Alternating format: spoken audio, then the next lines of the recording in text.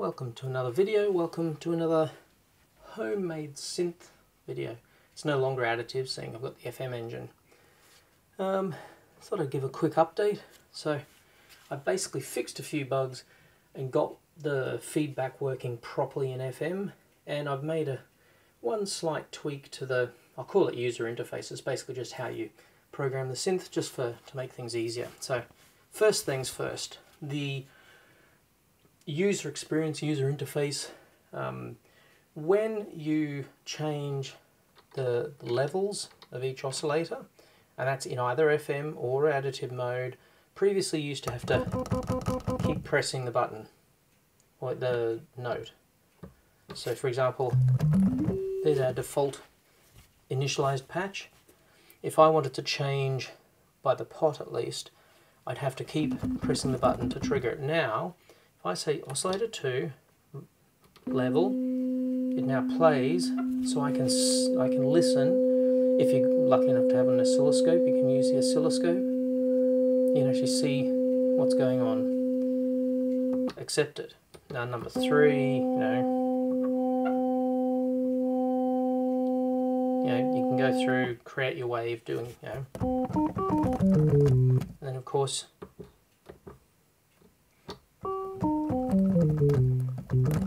a pre-rolled envelope.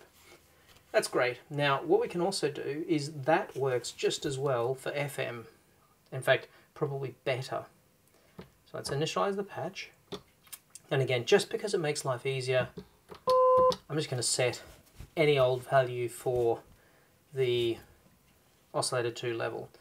Now I've changed it slightly because it's easier to long press the function keys than long press those. So long press 1, we're now in FM mode.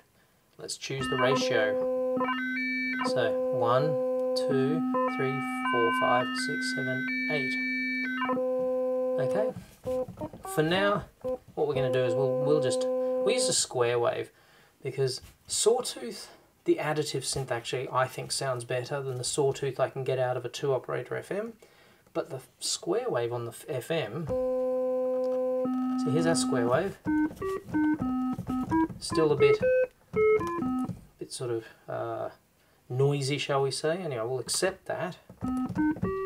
First of all, what I'm going to do, I'm going to turn the feedback down. Okay, now I can adjust the second operator. So that's already quite a good square wave. It's still a bit slopey. So let's now use the feedback.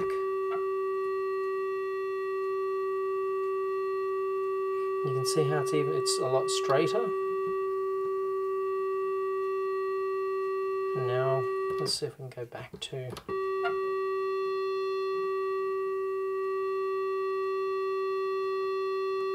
maybe there.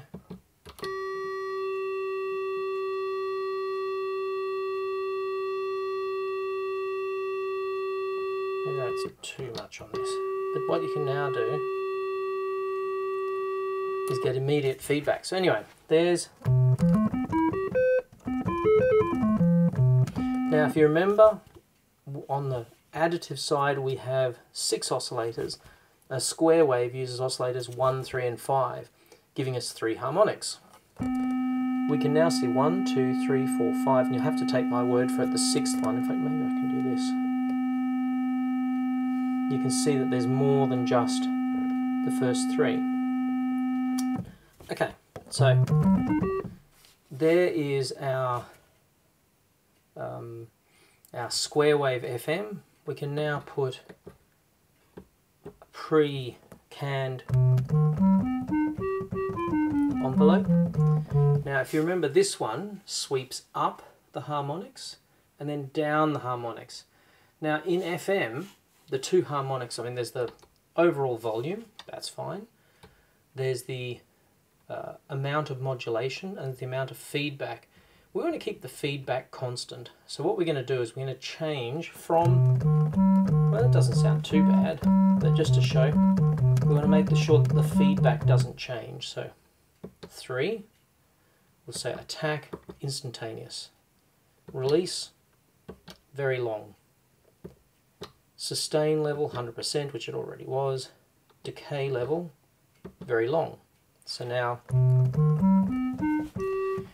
it may be hard to hear, but there's a ever so slight difference, just a little bit more rounded, because we're now keeping the feedback the way it is, and we're only adjusting the modulator depth, which is effectively like a filter.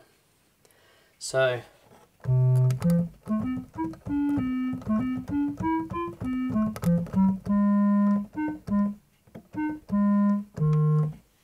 crank up some reverb.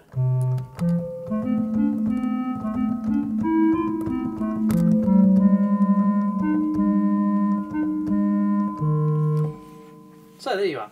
So that shows the feedback. So basically the modulator feeds back to itself to give you a sawtooth-ish feedback modulator, and then the amount of that goes into the operator, the carrier.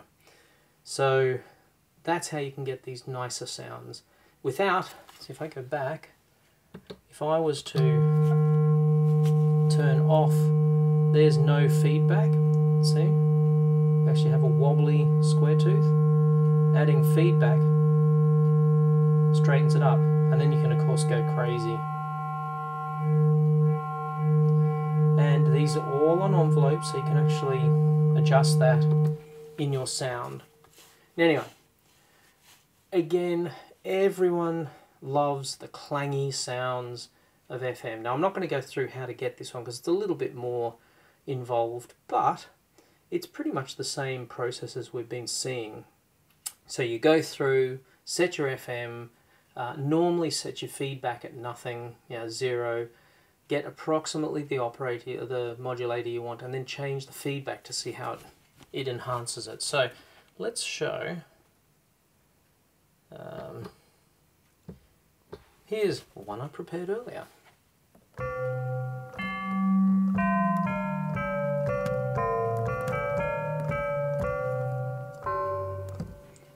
So that's a clanging chime. So that's a very typical FM type sound. I think it sounds really good, to be honest. Very different from the chime and the electric piano. And the difference is that, like a subtractive synth, FM, you don't have as much control over the harmonics as an additive synth. Like FM, the more modulation you get, the more the larger number of harmonics, but they go up in frequency. They do change a little bit, but see how, I mean, that one there, we've got 1, 2, 3, 4, 5, 6, 7, 8, 9 harmonics. We've only got 6 oscillators in the additive side, so this sound could never be made by the additive side. Okay, but if we now go to our trusty bell,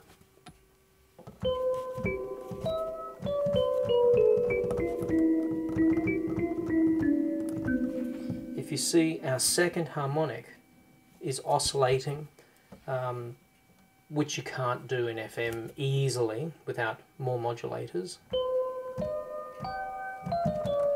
So you can do things out of order. You can treat every harmonic individually in additive. So it gives you more control, but you have fewer oscillators or fewer harmonics. FM, we can generate some quite interesting harmonics. And again, just for reference, here's our sort of electric piano.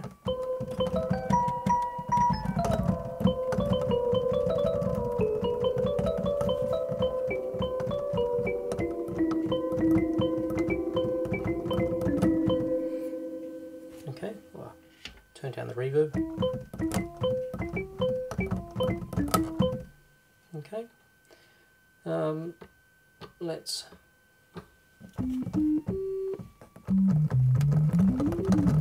but see, even in additive mode, it's quite useful. I think there's one harmonic. I think it's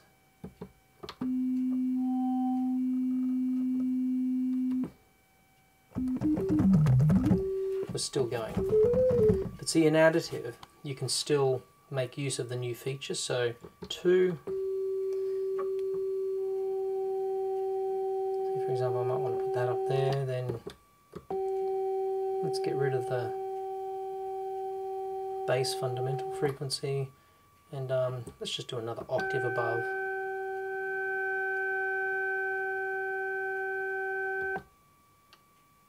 And then a fifth above that. There's an interesting, almost like a double sawtooth.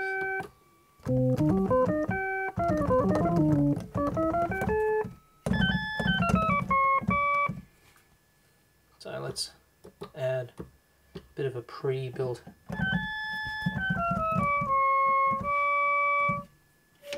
reverb.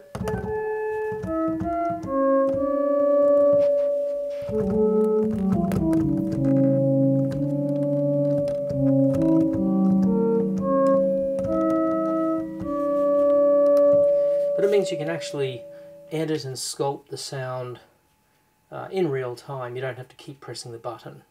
And if you have, I'd recommend having a little oscilloscope if you can, if you've got one. It makes using these things much easier.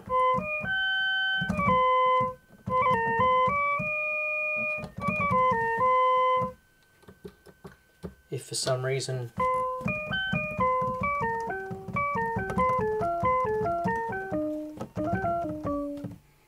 okay, and again you can go crazy now, so let's just get an FM one going.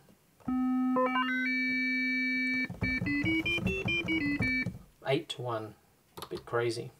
So now what we're going to do is let's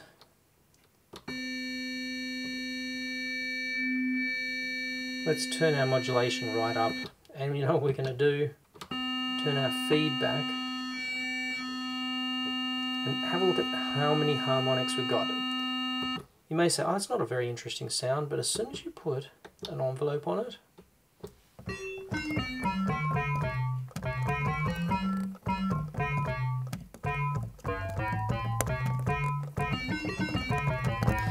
now we're also enveloping the feedback. Let's just take that out. Let's just see what happens if we just do the envelope on the modulator.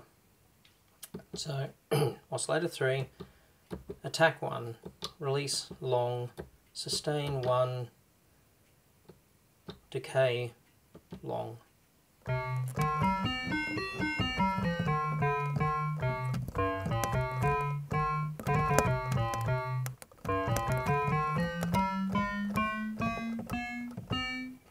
Very complex sound.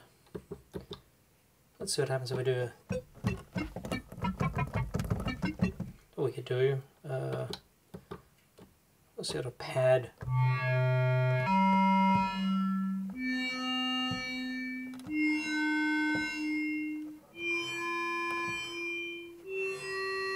Now, I'm not saying that's a nice sound, but it just shows you the complexity you can now get to. Anyway, that was all I wanted to show. So there are a few little bugs that have been fixed, but predominantly this new release, which is up on GitHub already, has operator FM feedback properly working. It also has a slight tweak to the UI so that it makes it easier to edit sounds. Anyhow, let's go out with our chime.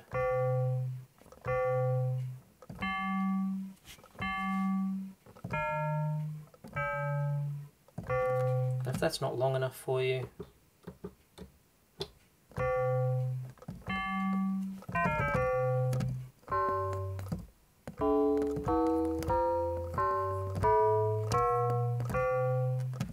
yeah, thanks for watching this one. Hopefully it's going to give some people something to play with.